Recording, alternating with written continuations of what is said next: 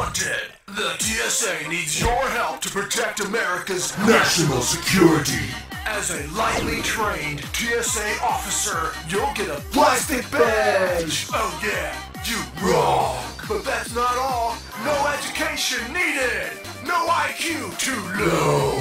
Not even yours! And as a federal TSA officer, you get to harass everyone around you, just like you did in high school. Yo, check this out. You also get to feel some genitals. No, not your own. Other people's genitals. Plus, you're fully authorized by Janet Pat Napolitano to undress innocent travelers where there are no security cameras and no limits to your awesome power.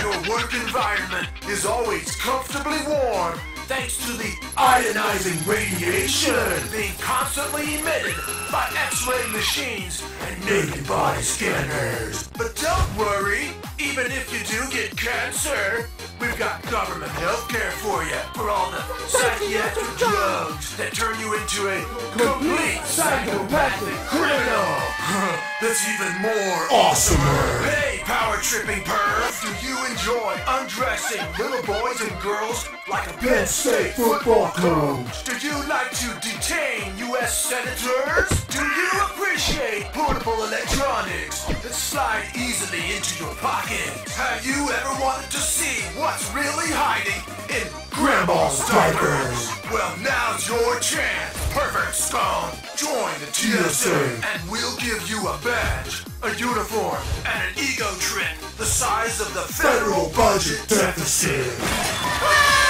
Plus, you'll get a paycheck denominated in fiat currency Federal Reserve notes. Oh yeah. In the TSA, you'll be working alongside 65,000 other fine men and women and perverts who represent the security elite, the last line of desperate defense against terrorists that are hiding everywhere. We think they might even be hiding in your underwear.